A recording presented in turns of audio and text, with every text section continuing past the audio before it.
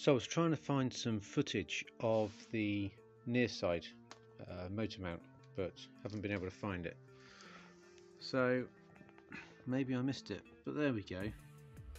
That's kind of in place. Needs a bit of tidying up and whatnot. Maybe a bit of paint would be an idea.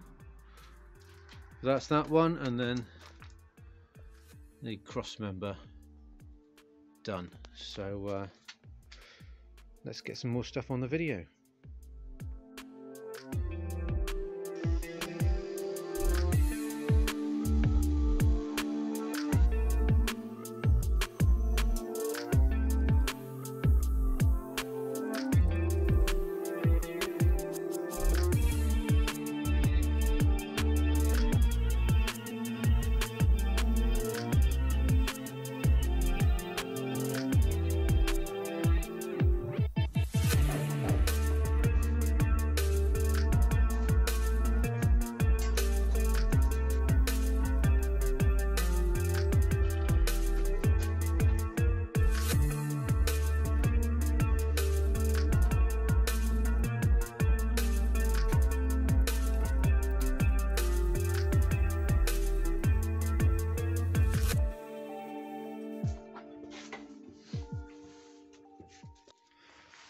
So there's the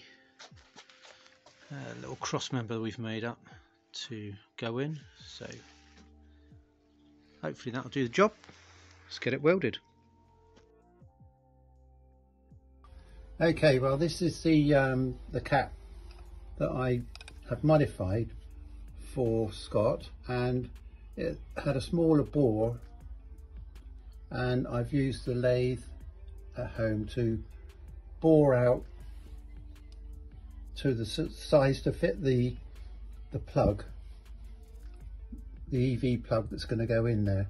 Obviously I had to take the springs off and the cap off and that off to put it in the lathe. Now I've reassembled it with it bored out.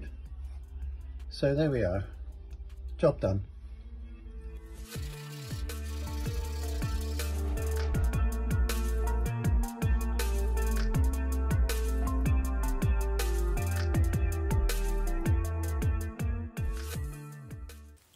Whilst I was busy making up the front subframe crossmember, Dad was making this plate up with captive nuts, which is going to hold in the charging port.